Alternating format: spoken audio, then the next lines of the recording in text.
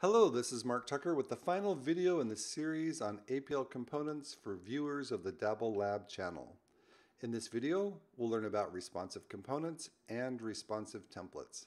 The document links are in the description. Here we go. So in this series, we learned about the 12 built-in components as well as resources, styles, states, data binding, events, gestures, and commands. And in the APL developer documentation, you can find that under APL reference APL for screen devices here. And you can see where we talked about documents and resources, the different data types, styles, different components, and their different properties and events, and the commands and gestures. So we learned all about that in that section, and these are the basic building blocks of all APL documents and other components that you create. Today we're going to go over this section that is use pre-built templates and components, the Alexa design system, and we're going to look at specifically responsive components and responsive templates. Now, there are 22 responsive components, and they include things like buttons, checkboxes, radio buttons, a ratings control, toggle switch, things that you would find in a lot of different UIs that you create. And you see things that are a little bit more complicated, which are things like Alexa headers or footers. So what is a responsive component? Now, the word responsive is used because extra care has been spent in these components and also in the templates to make them so that they work well regardless of which screen size or device viewport that you're using, whether you're using a hub or a tablet or an Echo Show Spot or Echo Show 5, Echo Show 10, Echo Show 15, or a TV. So that's why it's called responsive. I created a document here, and I like to call responsive components composite components, because they're really just built with the built-in components that we've already learned about. So the Alexa button, you can imagine, because there's text and some sort of a frame border, and the fact that you can tap on it, then you would need to have a text component that is wrapped by a frame component, which is wrapped by a touch wrapper. And you can create your own button and add some properties and some styles, and you're good to go. Similarly with the Alexa checkbox, Alexa radio button, and the switch, vector graphic already has the ability to touch built into a vector graphic, and you can imagine just switching out which vector graphic you're going to show based on whether the state is checked or checked as true or false. Similar to the Alexa button, there's the Alexa icon button. You could see that very similar, that it would be a touch wrapper, a frame, to give you this border here and a vector graphic. Or in the case where this isn't touchable, but is used in numbering lists, you can see an Alexa ordinal very easily could be made with a frame and a text component. So those are some different examples of some of the more simple ones, and then you can just get increasingly more complex. Alexa rating could be an image that represents a complete score, a half score, or no score. You can use whatever shape you want, and that could be an image or a vector graphic, and then some text off to the side.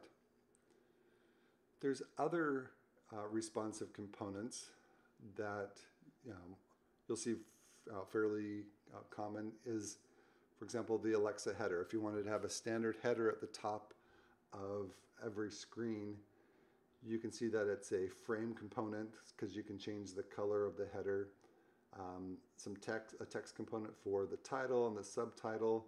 This section over here would be touchable with a vector graphic for a back, like a back button. And this attribution over here could be a text or image. So you could see how you could use basic components and something like a container component to lay out this so that you could create your own Alexa header if you wanted. The Alexa footer, just a container and some text. Also Alexa page counter that would be used with the Alexa pager component. Just some text saying that you're on page 1 of 5.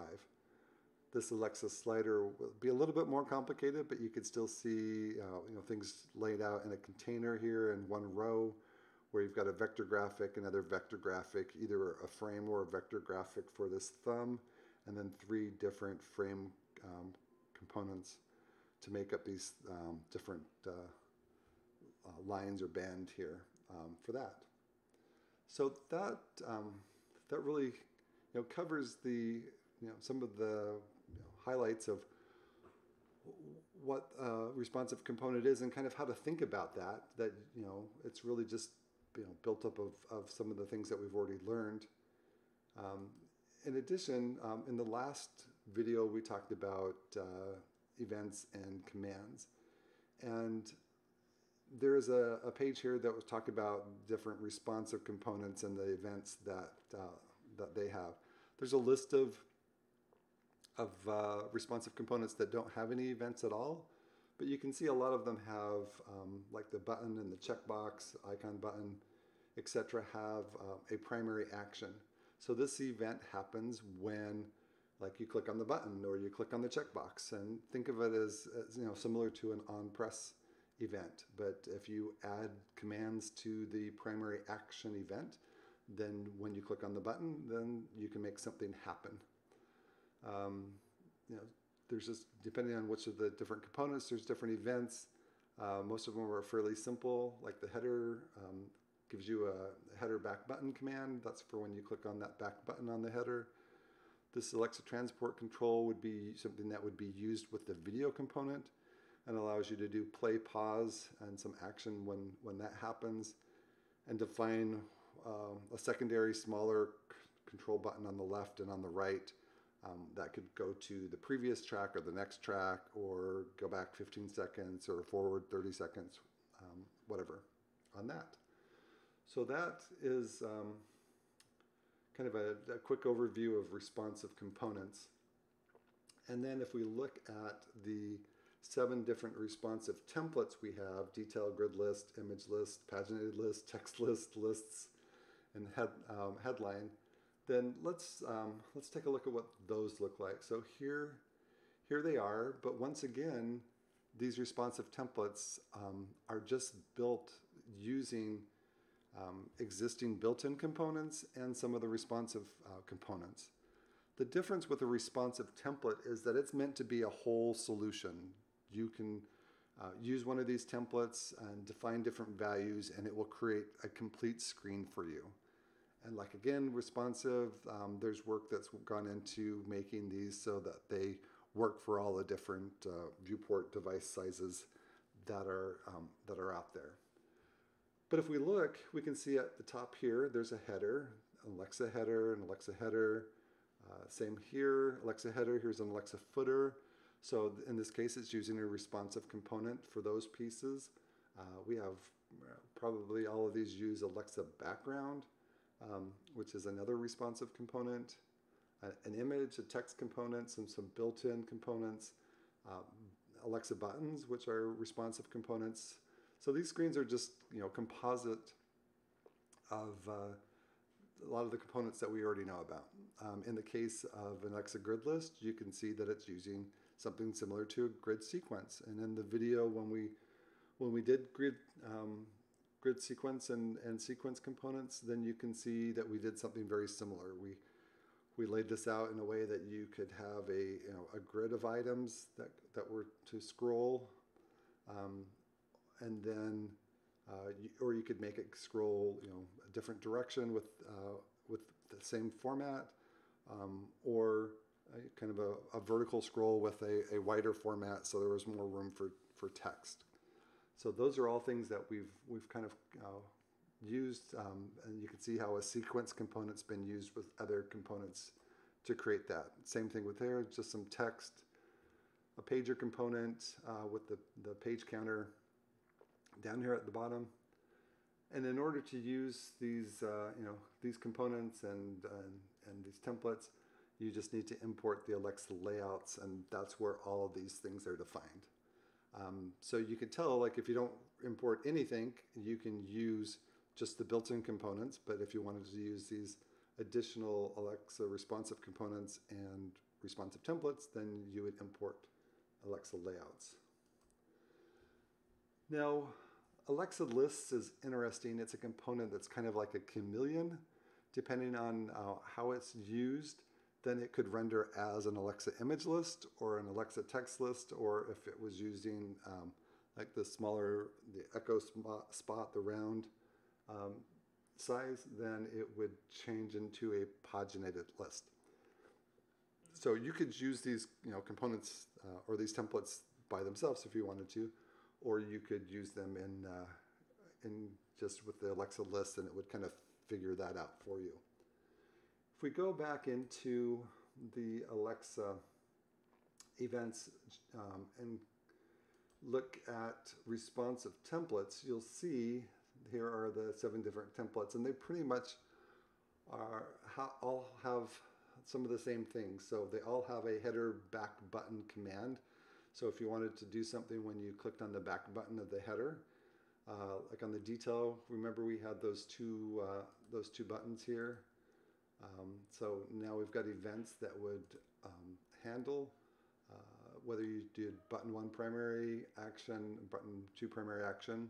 Once again, these are arrays that you can define one or more command here, and you can have it do whatever it needs to do. Some of these have primary actions, like if it's one of the lists, when you click on something in the list, then primary action gets called and you get the access to the information that's related to the item that you tapped or selected.